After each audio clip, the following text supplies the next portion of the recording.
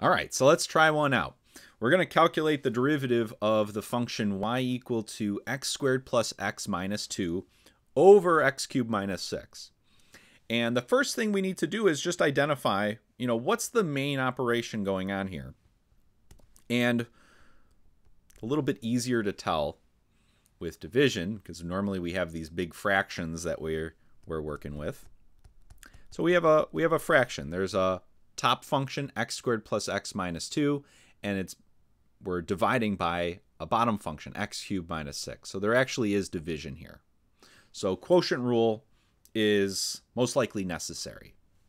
All right, so how do we actually implement the quotient rule? We want to calculate y prime. Well, we start by just writing this quotient as a product. So we do 2 copies of our function here.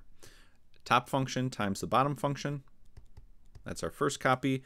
And then just do it again. Top function times the bottom function. Just do 2 copies. In the first copy, apply the derivative to just the first term. In the second copy, apply the derivative to just the second term. And where this is like product rule, feels very similar to product rule, only difference is now there's a minus in between. And then we have a big fraction. And then we take our original denominator, which was x cubed minus 6, and we square it. And we don't normally do anything to that. So we just leave it as x cubed minus 6. All right, so then from here, that's the hard part. That's the quotient rule. From here, we just need to finish differentiating. So we have this term in the brackets here. We have a term in the brackets over here. So we have to finish differentiating those. But those are going to be a bit easier. So what's the derivative of x squared plus x minus 2? Well, derivative of x squared is 2x. Derivative of x is 1. And then the derivative of that minus 2, it's a constant by itself. So the derivative of that minus 2 is just 0. Then we have an x cubed minus 6 outside of the brackets, so that just stays the same. And we go on, we have a subtraction. This x squared plus x minus 2 is outside the brackets, so that just stays the same. And then we need to differentiate over here, the x cubed minus 6. Derivative of x cubed is 3x squared. And then the derivative of that minus 6, it's a constant by itself, so derivative of that is just 0. And then we divide by x cubed minus 6 squared. And there we go. We have a nice derivative. And if we wanted to, we could simplify this down by kind of multiplying if we wanted to. But this is fine. We can leave this as our answer. If we wanted to simplify it, how would we do it? We would multiply all this out, and then we'd multiply all this out, and then combine like terms. So we won't go through that. And this is perfectly good for our derivative. All right, let's try another one, just for the practice here. So we're going to do the derivative of f of x, where f of x is the function secant x divided by 1 plus tan x. And again, sometimes the hard part is identifying what the main operation is here. And in this case, though, for fractions, it's kind of obvious. We have a fraction. It's a function on the top. There's a function on the bottom. So we got to use quotient rule. We have a quotient. We have a fraction here. All right, so let's go through, calculate f prime using this quotient rule.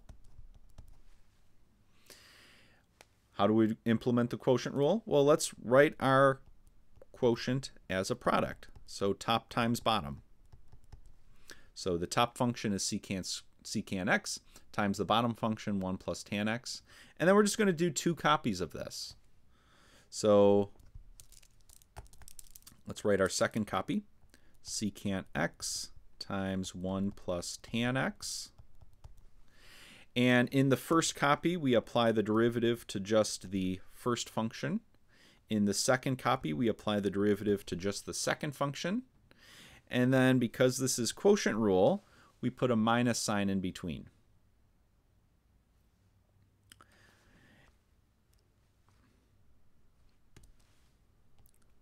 Draw our big fraction, and then we just take our original denominator, which was 1 plus tan x, and we square it.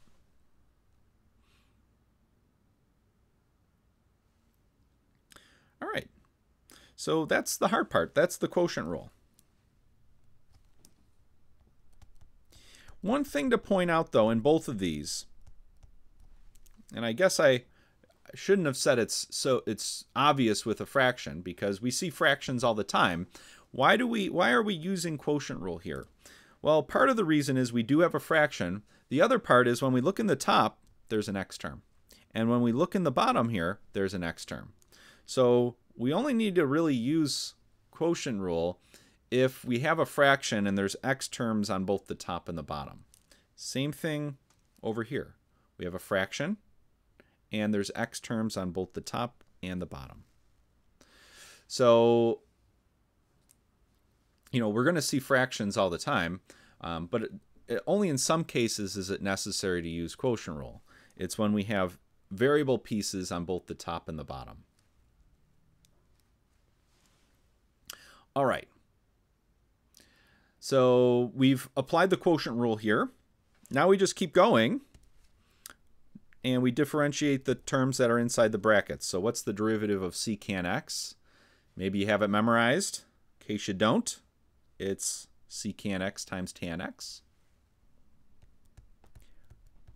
But you will need to have these memorized. All right, so that's the derivative of the first piece here. The 1 plus tan x is outside the brackets, so that just stays the same. Then we have subtraction, and then we have our secant x. That's outside the brackets, so that just stays the same. And then we need to differentiate this 1 plus tangent x. So derivative of 1 is 0. So we really just need, what's the derivative of tan x? So again, in case you don't have it memorized just yet, we can look it up. It's secant squared.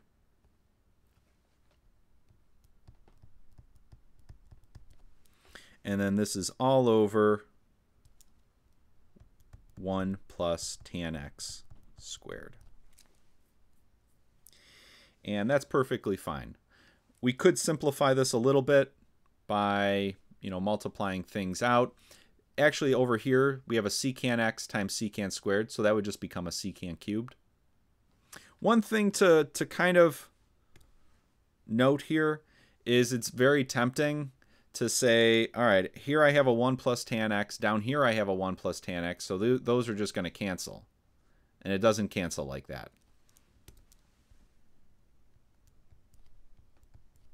So just a little note. Something I see from time to time. We cannot cancel these.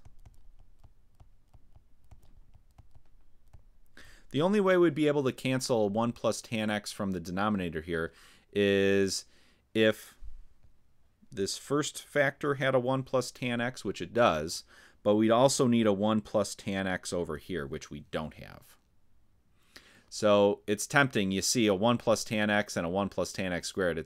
You just want to cancel these off, but you can't because we would need to have a 1 plus tan x over here in the second piece, which we don't.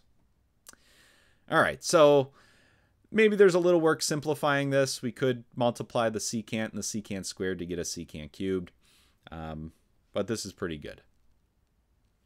All right, so we'll kind of leave it there with this one.